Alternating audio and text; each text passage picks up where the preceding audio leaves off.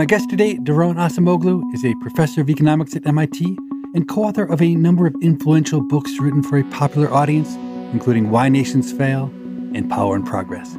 He is also, without a doubt, one of the greatest economists I have ever met. Historical processes really shape economic relations, and we cannot understand the economy today without understanding where we're coming from in terms of history. Welcome to People I Mostly Admire with Steve Levitt. Daron tackles huge questions at the intersection of politics and economics. Why are some countries rich and others poor? How does democracy take hold, and what factors allow it to survive? Who benefits and who loses from new technologies? I've left every conversation I've ever had with Daron amazed by his insight into how the world works. I hope that's true again today.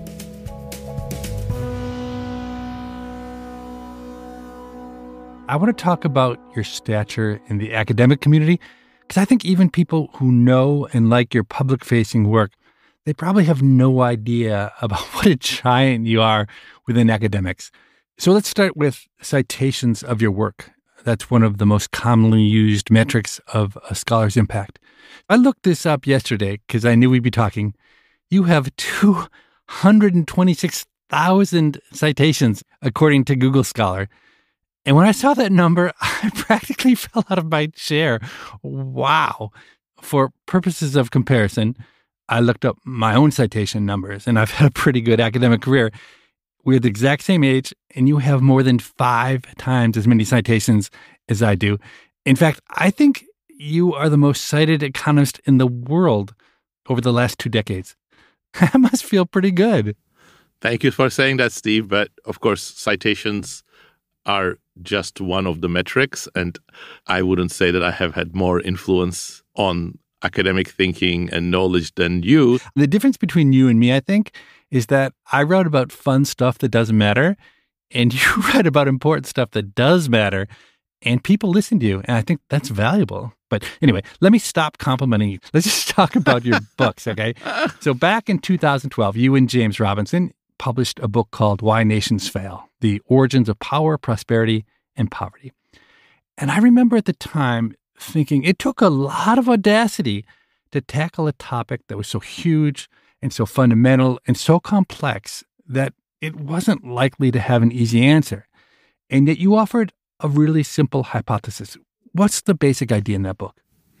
It's about human choices. When people look at the big gulf that exists between rich and poor countries, they often think of factors such as geography or culture, which are essentially out of the control of most people.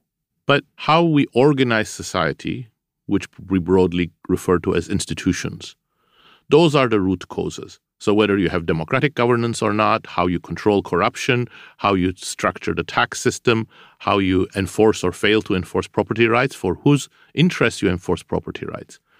But then we take one step away from perhaps the simplest economics approach, and we say it's all about politics and conflict when you think which type of institutions, which type of economic arrangements are going to prevail.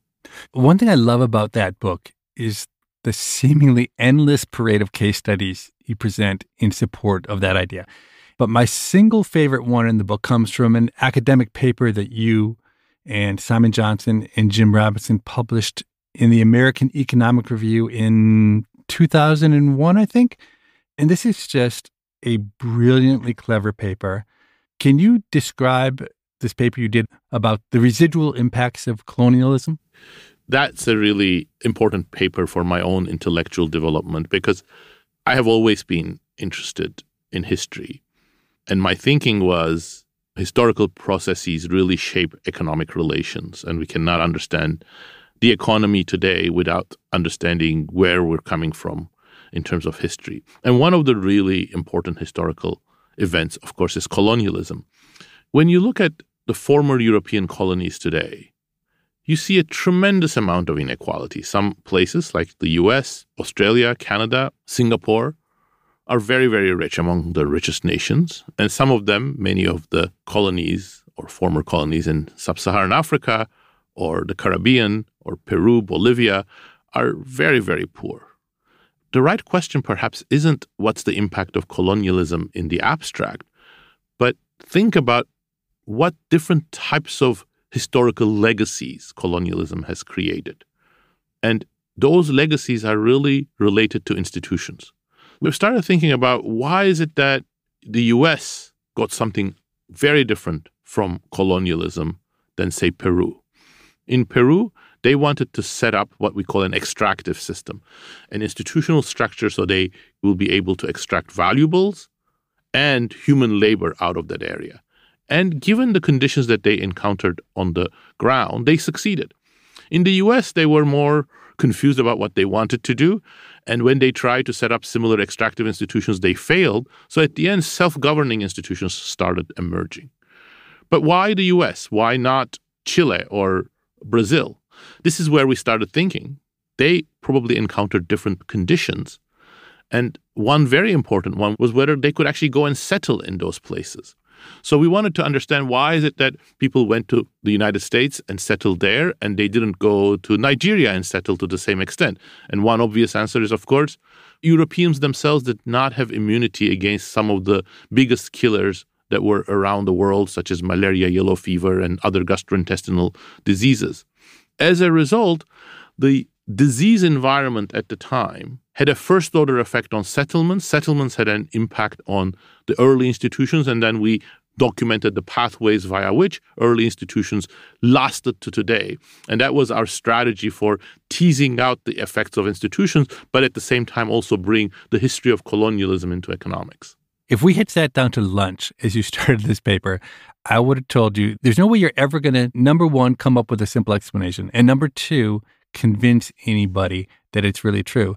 And that was what was so startling, I think, to economists when we read this paper, is that by so methodically collecting data and integrating that with the history, you were able to trace this out. And I guess most economists, because we don't think about institutions, it never would have occurred to me that England would set up different institutions, different sets of laws in places where settlers went versus where they were just trying to take advantage of indigenous people. But in fact, they set up really different rules in those places. And then again, as an economist, I wouldn't think that what they did hundreds of years ago, why would that affect their institutions today? So much has changed. But then you show so convincingly that actually these institutions just persisted. And then, of course, the last amazing piece of the puzzle is that then you can show that these places that kind of by chance got these different institutions hundreds of years ago, there's incredible differences in the current level of economic development and incomes there. And for me, that's exactly what economics should be about. Thank you for saying that, Steve. I think we were very lucky. And then we were also fortunate that I think the profession was really open-minded and open to these different approaches. So we put a lot of effort, but luck was important in this as well. Yeah, I think people underestimate the role of luck in academic research. Lots of times you have good ideas and you can't find the data, or maybe you have what seem like good ideas and the data don't cooperate, maybe because the data aren't right or maybe because the idea is not good. But let me just say, in my own experience, it's rare that everything comes together. I would guess that of the papers I began thinking about writing, probably only 1 in 10 ever turned into anything any good. How about for you? It's hard to know what begin thinking about means, because I think I have lots of crazy ideas and then I have the good sense of not investing much time in some of them. But after I start a project, I think it's 1 in 2 that gets abandoned. But that, of course, is only a selected subset of ideas. And sometimes it's very painful. You invest weeks, months, and then you realize this is not going to work. One thing I would say for abandoned projects, sometimes I learn a lot from that process. So it's not all wasted time.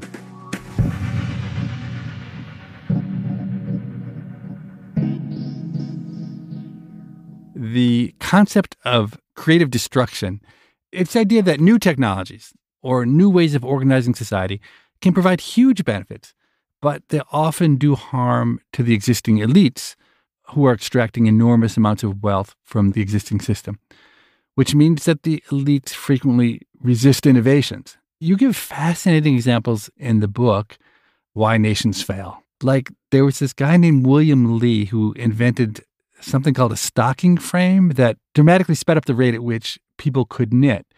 And one would expect this guy would get a hero's welcome, but you tell the story in the book that it was quite the opposite. One of the things that the economic growth process brings is disruptive change. And this is a very complex issue. You can have new technologies be really negative on some populations. The Luddites were against mechanized weaving, but they weren't completely wrong in thinking that's not going to be good for us. Weaver wages fell quite dramatically after the power loom was introduced. But there are other instances where new technologies are going to create some losers, but there are going to be many, many more and bigger winners out of it, consumers, workers, and so on. But there might be monopolies, especially politically connected monopolies, that would resist them. It's not just whether I'm a monopolist, but it's also I am a political elite. I have disproportionate political power, and social and economic change is going to alter the balance of power in society. And the William Lee example is just a simple economic aspect of this, where people were really worried, including Queen Elizabeth, that once you have this much better knitting, this would create mass unemployment. And Queen Elizabeth wasn't internalizing the plight of low-skilled workers, but she thought that this would actually destabilize her reign. And that's why the pure economic issue of William Lee's stocking frame became a political one. He wanted a patent, right? And she refused to grant him a patent. She said, if I do this, what will happen to all my subjects? So I'm curious. I've thought about this a lot, and I've wondered, do you think that power is missing from formal economic models because it's just really hard to integrate into the math, or because economists just haven't considered the role of power important enough to try to capture? I think both. So I am completely with you, and that's actually what triggered all of the work that I started doing with Jim Robinson and then with Simon Johnson. That's what triggered the Why Nations Fail book, which you have so kindly explained in a masterful way. And that's also what motivated my more recent book, Power and Progress. I don't like repeating myself, but both books have power in their titles or subtitles. I think it's so important and it's understudied. Another point that you make really forcefully in your book is the importance of property rights. And by that, I mean having the confidence as an individual or as a company that the things that you own won't be stolen by thieves or expropriated by the government. Living in the United States in the 21st century, it seems normal, almost inevitable, that there's rule of law, there are property rights, that there's democracy. But looking back over human history, and I hadn't really fully understood this till I read Why Nations Fail, not only are all of these pretty rare, but the set of circumstances that led to rule of law and property rights and democracy taking hold, first in England and then spreading, it actually seems somewhat miraculous that at some point early on, an autocrat didn't stop the whole process, derail it, and go back to this central control of all the assets. Is that your feeling as well, that we got lucky in some sense to get where we are? I think there is absolutely an element of luck or contingency. On the other hand, what we see, for example, emerge in England sometime in the 17th century with political power balance shifting away from the monarchy, that wasn't the first time this was tried. The Roman Republic, ancient Greece, city-states in Indian subcontinents, some civilizations in the New World, some in Africa, had also experimented with more participatory governments, and some of them with different notions of property rights. Many of them did not survive. And what's miraculous in some sense is that with all sorts of ups and downs, what started for the perhaps 20th time in the 17th century gradually spread and became more successful. And at times it looked like it wasn't going to. I mean, who in the middle of the Nazi and fascist takeover of Europe in the 1930s would have thought, okay, the future of democracy is secure? So we had a pretty rough patch. We'll be right back with more of my conversation with Daron Acemoglu after this short break.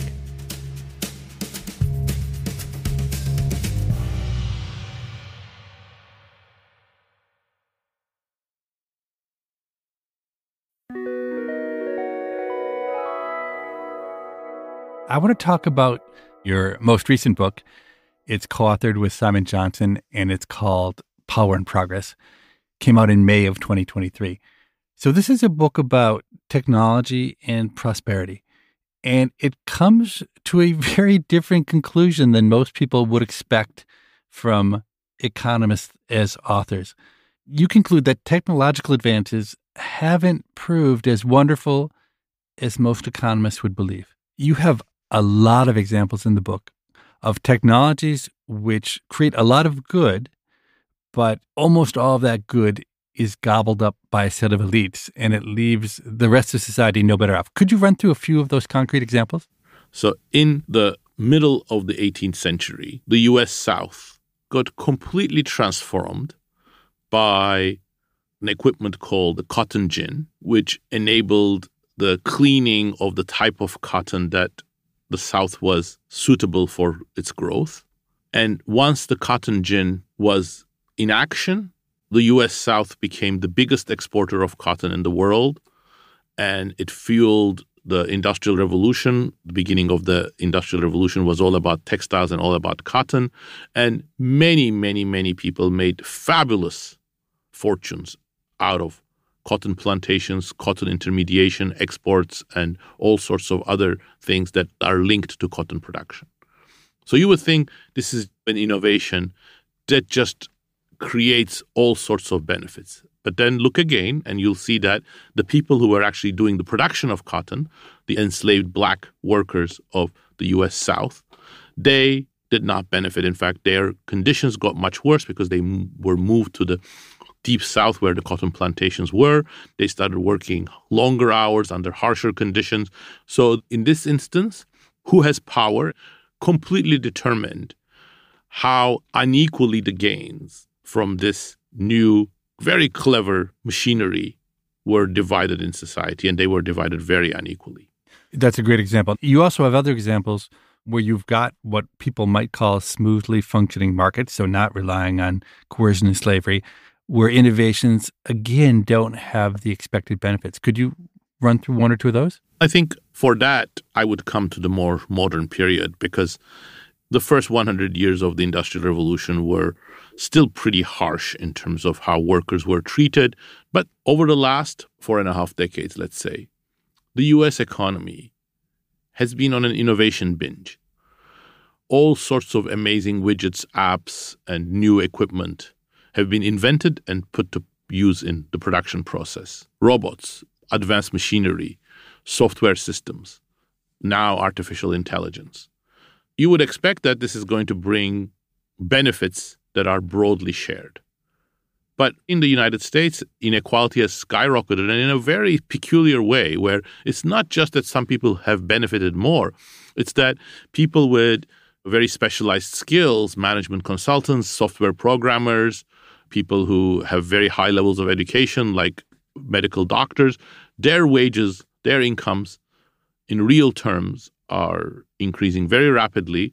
But workers with high school education, even associate degrees, even some people with college degrees are seeing their real incomes decline quite sharply. So it's a very lopsided way in which the economy has evolved over those last 45 years. And why? Part of it is because we've put a lot of that digital technology to use in automating work. And when you automate work, you take tasks away from certain groups of workers. Many of the high school educated workers used to work in offices or on factory floors as blue-collar workers.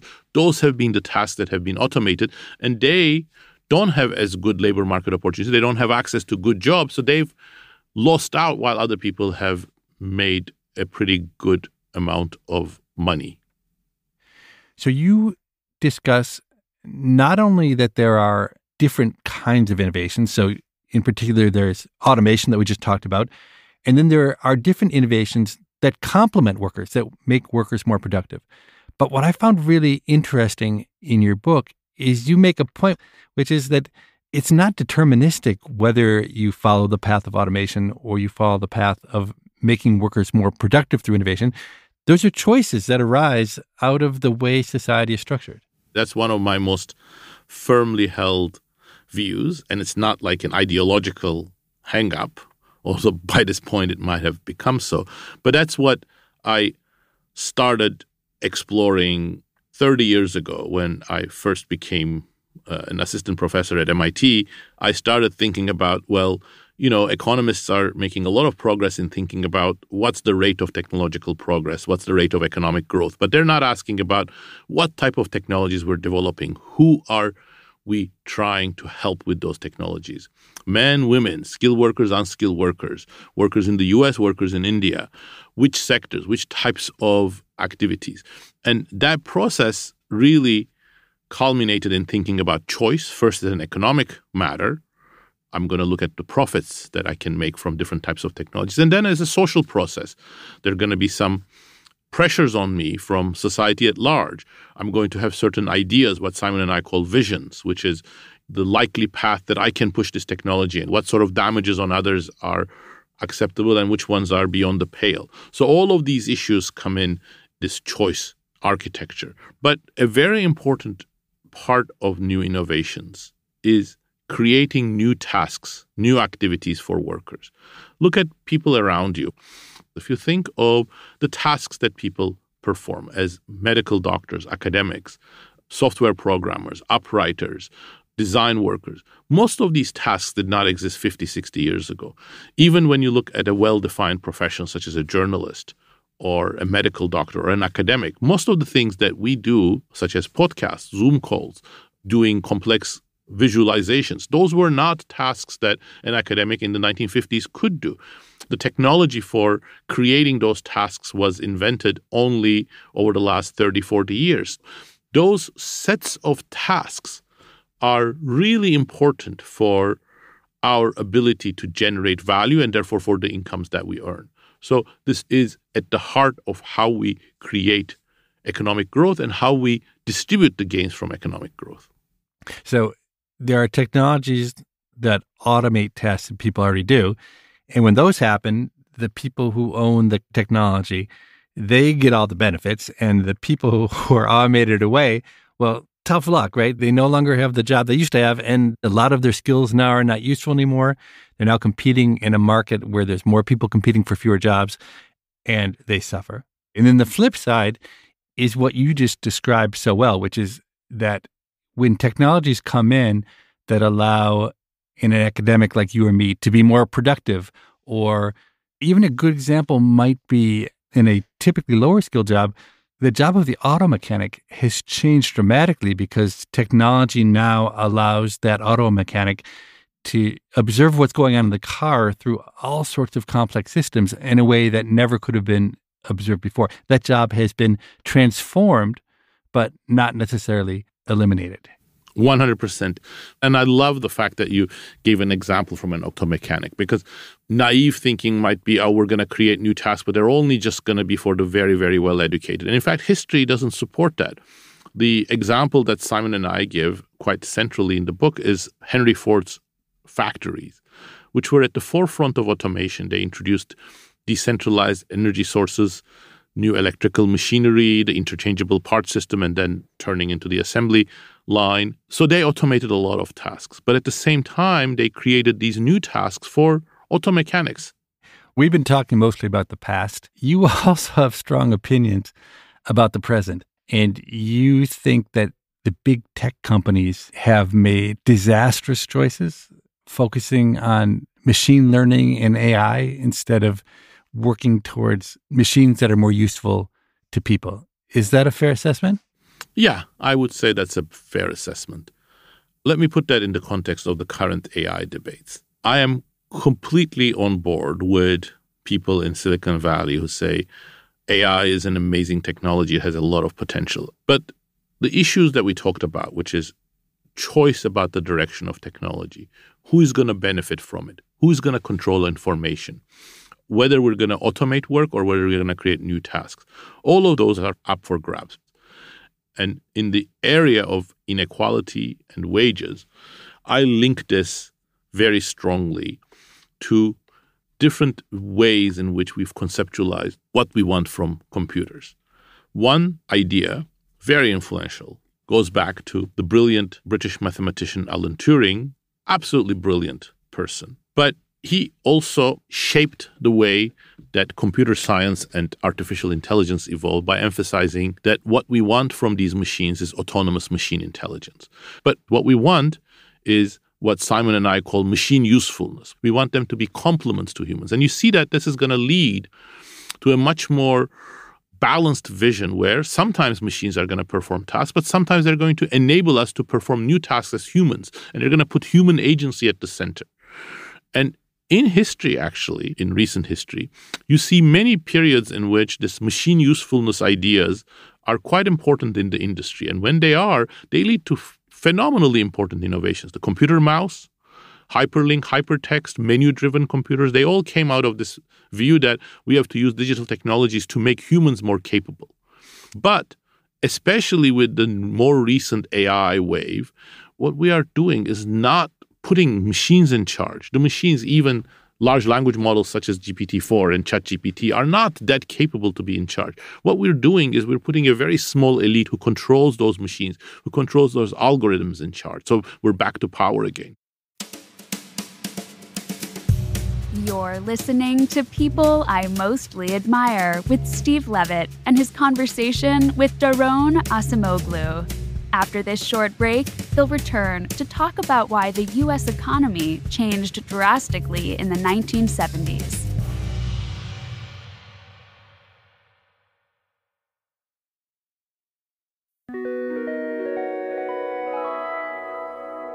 In the time we have left, I want to get Daron's take on the economic performance since World War II, and especially what's been going right and wrong in recent decades. Although Daron is greatly admired by University of Chicago economists, I suspect he believes that Chicago-style thinking has done more harm than good. So after World War II, the world at large experienced a kind of growth in prosperity that was shared that I don't think there's any precedent for it in the history of mankind. Now, one could say there are a lot of different reasons for that, but you would argue that it is really this idea of the right kind of innovations that are creating new tasks and jobs for workers, along with laws and strong unions that made sure these gains were shared broadly. You would say that's the reason we had this amazing 40-year run. Is that a fair assessment? Absolutely, yes, 100%. You summarize it really well. But what the U.S. economy achieved and many of the other industrialized nations achieved during that period is really remarkable. On average, real wages grew about 2.5% every year. So what that means is that if you look at a worker who starts at 20, by the time he or she is 40, their income would have almost doubled. That's a breakneck pace of economic growth for workers. And then when you look at how different types of workers fared, was this just driven because there were some very well-educated, very skilled workers who reaped all the benefits? No, it's actually the opposite. Wages at the bottom grew slightly faster than wages at the top. So inequality remained stable or declined, not just in the United States, but in many of these industrialized nations. And that's because we used new technologies in a way that helped low-skilled workers who worked with their hands, workers who were employed in the service industry. Those people became more productive, and employers then wanted to hire them and pay them more. So that's the story of post-World War II until about the 1970s. And then in the 1970s, everything goes haywire from this perspective, right? This is where inequality starts to explode, and people with less education really, really suffer. So there might be many reasons why everything went haywire in the 70s, but the reason you put forth is that we made bad choices. And indeed, the one person who is most to blame for everything bad about America since the 1970s, you would say it's Milton Friedman, the king of Chicago economists. Am I right? Oh, I wouldn't say he's the most to blame. I wouldn't go that far. Okay. He's at the heart. I mean, the ideas he had are really central to how economic activity changed. I would say the following. Look, I think there are different ways of running corporations. One is you essentially do it in a very cold, calculating way that says, let me run this corporation just for the profit motive. And that's what we assume in economics, that most corporations are like that. But I think reality is a little bit different. If you're a boss and suddenly you get a big windfall, what you thought was not a great product suddenly becomes a great product. Most people would say, well, then I would actually share some of those gains with the workers as well. That's not what we assume in our models, because we say, well, that's more profit for the shareholders. But many companies have this more complex social relationship with their stakeholders, their customers, their workers, perhaps even broader society. And that's not always inefficient. And I think both kinds of corporations have always coexisted, but they have very different implications for who benefits from economic growth. And they are under different types of stresses. And what happened in the late 1970s and 80s is both ideological and economic shifts have created much more powerful forces towards the profit motive. And one sort of factors for this was related to competition from Japan, then competition from China, and all sorts of other cost-cutting pressures on corporations. But another one was ideological.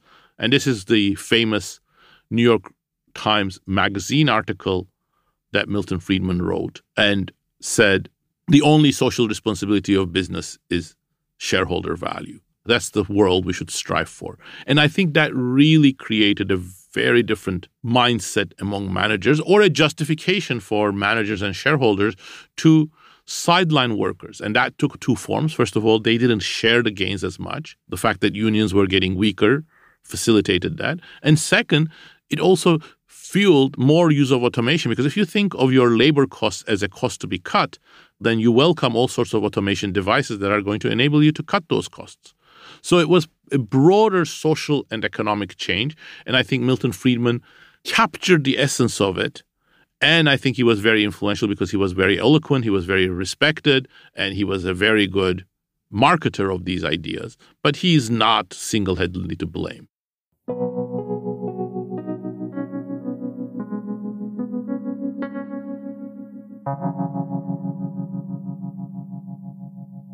So I want to end on a lighter note. I'm almost certain that you will not remember the first time that we spoke to one another. Do you? I do. We even started talking about some new research I was really excited about. I don't think, wait, that's not the first. Yeah, I don't think you remember the very first conversation. That was in the corridors of MIT. That's right. In the corridors. Okay. Even before that. Okay.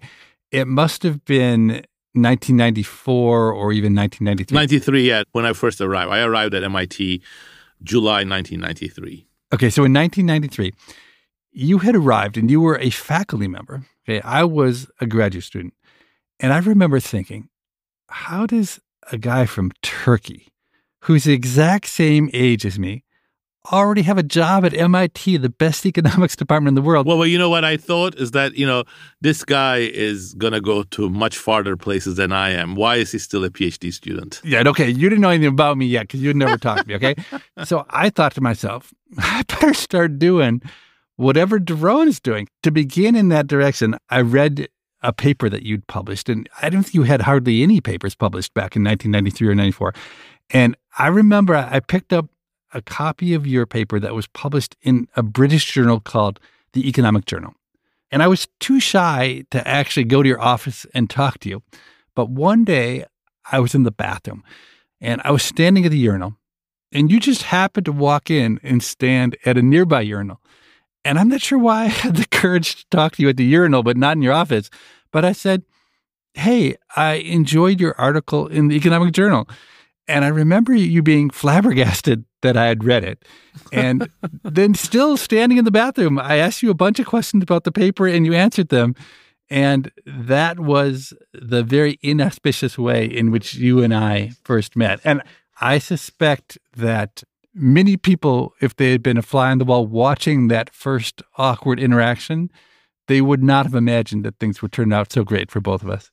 Yeah, we've been both lucky, but I think it was very clear from the beginning that you were going to high places, Steve, I must say. Oh, thank you for that. You were one of the few who thought that. Certainly my classmates didn't think that. What's next for you? You're so good at research, and it would be pity for you to move on. But I could also see you playing an important role in public policy or politics.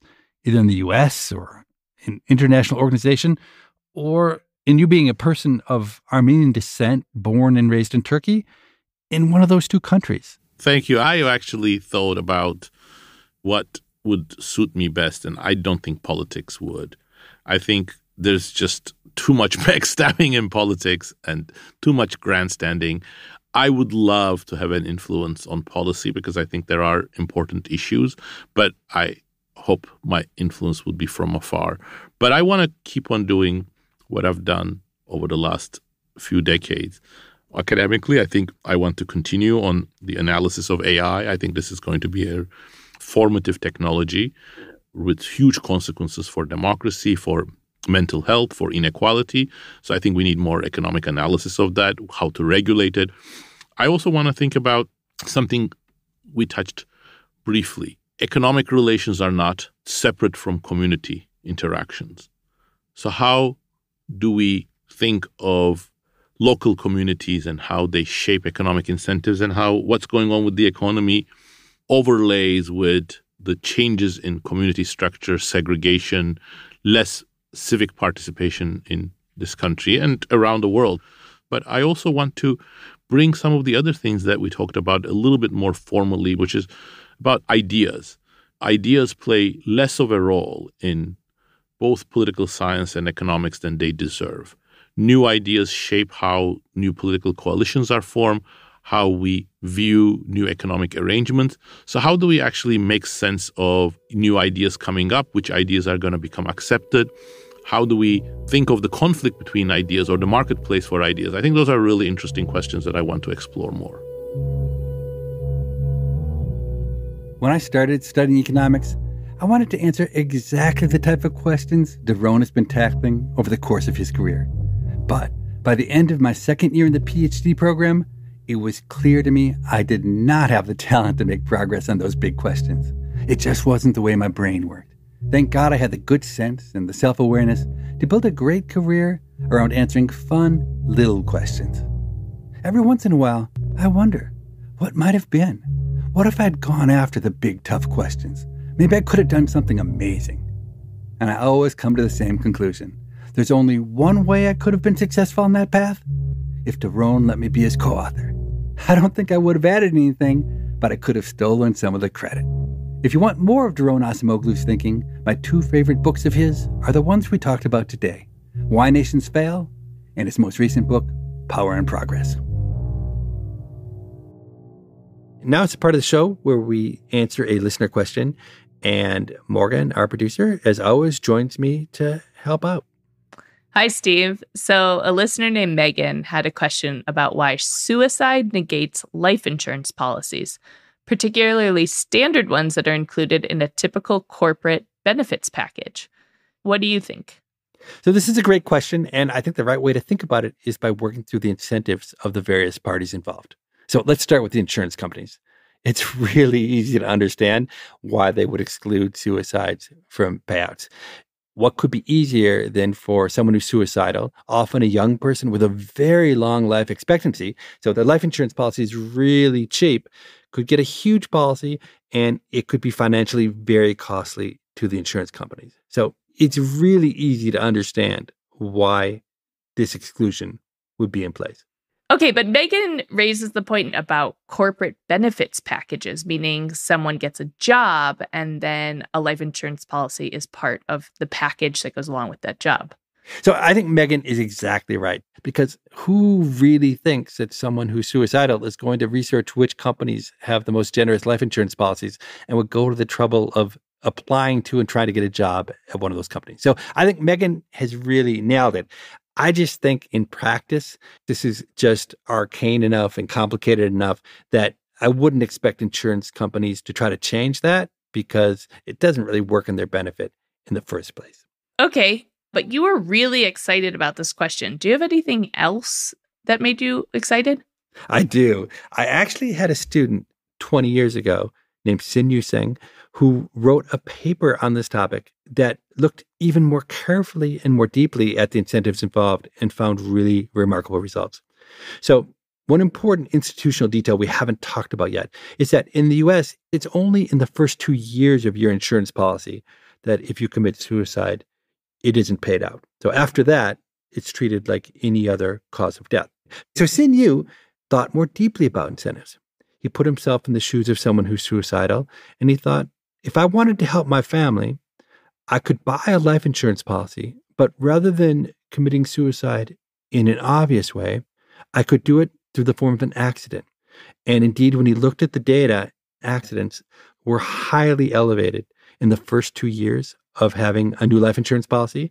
As soon as that 2-year window passed, the extra accidents, they disappeared, and instead the suicide rate quadrupled. Really, I thought it was such a fascinating paper because it captured what happens so often in economic systems, which is the life insurance companies put in a policy, they think they've solved the problem, but then clever people with strong incentives turn out to be far more inventive than the insurance companies, and they find a way to get paid out in their policies that the insurance company hadn't really imagined.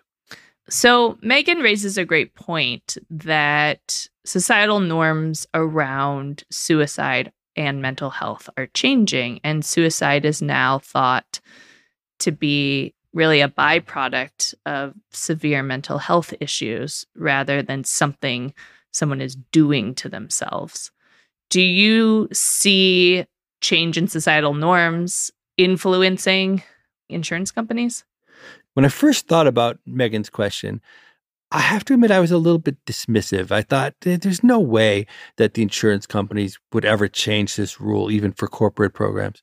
But now, as I put myself in the shoes of a life insurance CEO, and I think through the changing norms, and I think about how society views mental health, I think I would be inclined to make that change on corporate programs. So not for individual life insurance, but for corporate life insurance programs, because I don't think it would cost the life insurance companies very much financially, but it would be a reflection of how society feels, and it would feel like the right thing to do.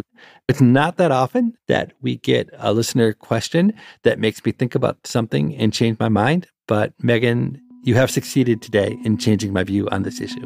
Thanks so much for writing, Megan. If you have a question for us, we can be reached at pima@freakonomics.com. That's PIMA@freakonomics.com. We read every email that's sent. We look forward to reading yours.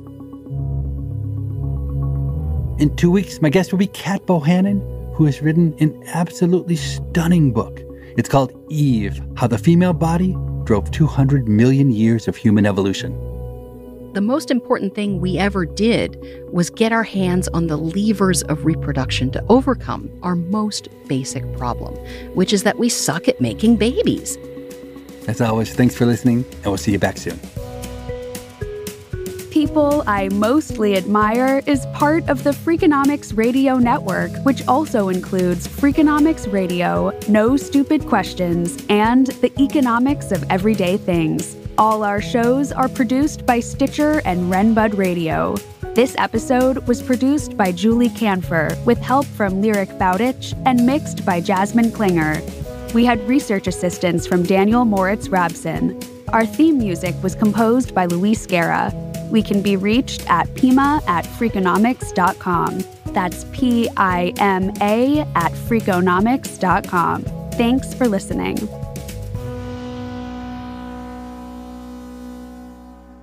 I wish everyone thought it was an honor to be on my podcast. Of course they do. Of course they do, Steve.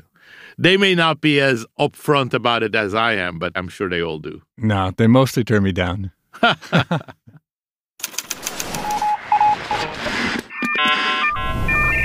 The Freakonomics Radio Network, the hidden side of everything. Stitcher.